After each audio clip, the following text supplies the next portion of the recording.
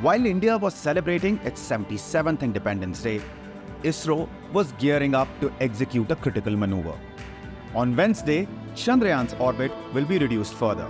With less than a week to go before it touches down on the moon, Chandrayaan's journey across the vast distance between the Earth and its only natural satellite is coming closer and closer to a nail-biting finish. Between now and 23rd August, ISRO will perform a series of very critical maneuvers. Today, after the planned 4th orbit reduction, it will gradually be positioned over the lunar south pole, the spot chosen for India's 3rd moon mission to land.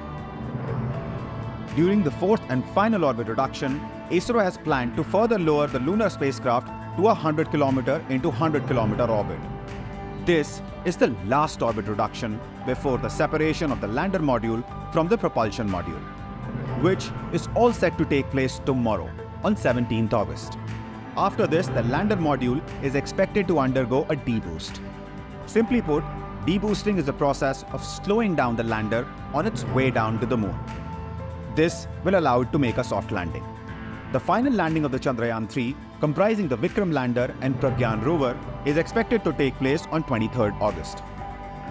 How closely have you been watching India's moon mission? Is there anything else you would like to know about Chandrayaan? Let us know in the comment section. And please don't forget to like and share this video and subscribe to The Mint. How can I achieve my targets?